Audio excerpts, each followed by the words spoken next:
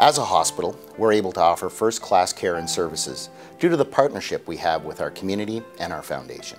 There's a misconception that government funds capital equipment, things like wheelchairs, diagnostic imaging technology, when in reality, that's simply not the case. Stevenson Memorial is dependent upon the foundation to raise these critical capital dollars from within our community. We are bursting at the seams in a building that was constructed in 1964. There's an expression I use that the building is tired, but the staff are not. Our staff are relentless in their pursuit of excellence and high quality care. This is evidenced by the fact that we remain the second fastest emerge out of 74 medium to high volume hospitals. In fact, we just got measured by Cancer Care Ontario this past year as being the most improved hospital. These are excellent statistics that reflect the high quality and dedication of our staff. When you come through the front door, you want to have immediate treatment and you want to have your condition stabilized with high quality, safe, and compassionate care. We are only able to deliver on this expectation thanks to our partnership with both the community and the foundation.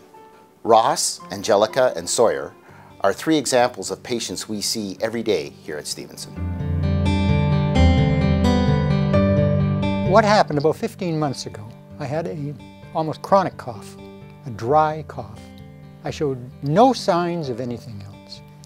I had regular checkups and was in pretty good shape. As time went on,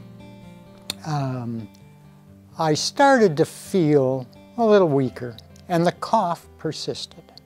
I finally went to the emergency and the doctor felt that there could be a problem with my heart. Based on that, he made me check me into the hospital, and where I spent the night monitoring my heart. I then underwent an echocardiogram, basically an ultrasound of the heart, and that's when they discovered there was some damage to my heart.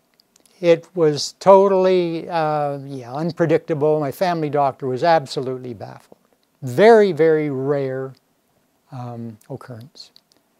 I think the important thing with me was the promptness with what they processed me, and the doctor who, after reviewing tests, realized that something was amiss and got me down to South Lake for further testing. I believe that the hospital has helped me regain my health, and I feel, as good as I did years ago. They've been very attentive, and I've been quite thankful and appreciative. I had made a protein shake like I always do, just with frozen strawberries, and was working away, and after about 20 minutes I felt a sensation in my throat, like I couldn't swallow. It was like if you'd eaten a sandwich and you didn't chew it well, and I thought, this is odd. And then I gave it a couple more minutes and I thought, okay, something is definitely happening here.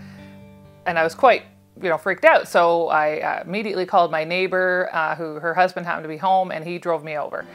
I knew that how great it was to, be right here in Alliston, and really my hospital's in my backyard. At the time, of course, I'm a little panicked, so I'm thinking, can you get there any quicker? But then at the same time, I also thought to myself, how crazy would it have been to have to run down to Toronto or Newmarket or even Barrie, because, minutes could have really been an issue, and also the fact that I didn't call 911. I guess if I didn't have that neighborhood hospital, I may have had to do that. And then who knows what have happened. And they took me immediately, and no questions asked, took me right in. So that was great, because obviously it was a panic, like when you can't breathe. It's something that we almost take for granted, but we know that we can count on it, and at any moment we may need it, and when we do, they're there for us. Have the big slide, okay? Okay. I like it a lot when I see this playground. Yeah, I come here after when I go to the hospital. Again. They're nice to me. I would say thank you.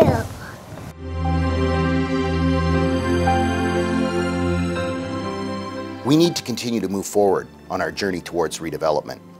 This is an exciting chapter in our history, As a hospital, we look forward to face the challenges of constructing a new building. We need to empower our community so that collaboratively we can succeed with our end goal, that of a successful redevelopment and a hospital we can all be proud of. We envision patients walking into a revitalized facility which meets the needs of our growing community while offering the best services in a safe, high-quality, compassionate environment. With the support of our community, we are confident in making this vision a reality.